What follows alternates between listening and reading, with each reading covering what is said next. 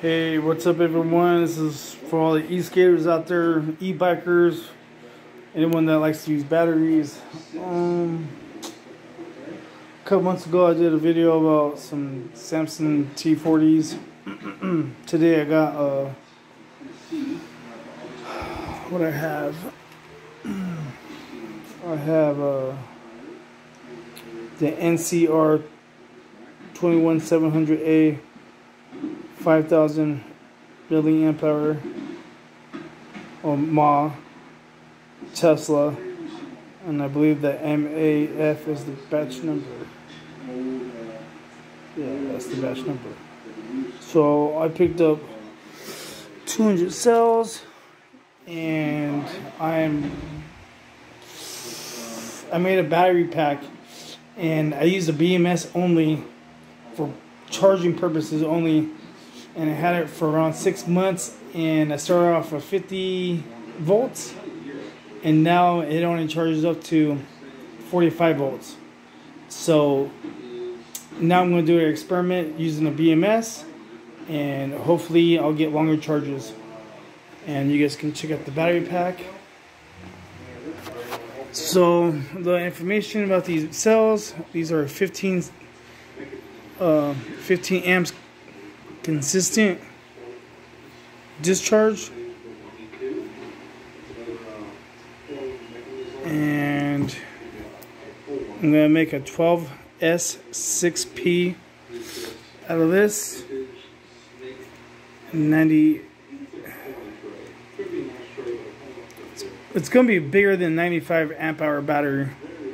I mean, not 95, 35 amp hour battery. Because he told me if I put 5 in parallel, it'll be 35 amp hour. But yeah, I'll give you guys updates about this. I'm gonna run this battery down like there's no tomorrow. I ain't gonna lie, that battery pack's jacked up. I use it for charging purposes only, bypass the discharge, and I think I fucked up the cells up. I'm pretty sure I fucked them up, because I only rode it one time, but I took it for like 25 miles, and then I looked at the BMS, and then cell 11 was going into cell 10, and it's not supposed to do that. So I'm gonna start using BMSs.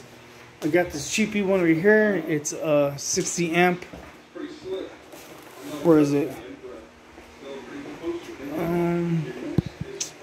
Well, it's here somewhere.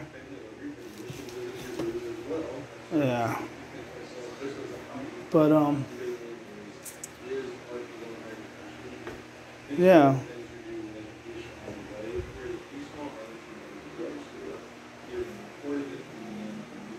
Our recommendation is use a BMS.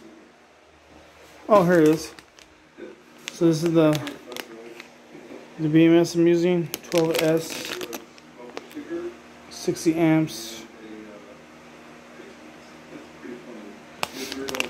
But my buddy has a board right here, and it's a 10S5P mountain board, and he had it since October. He runs it pretty hard.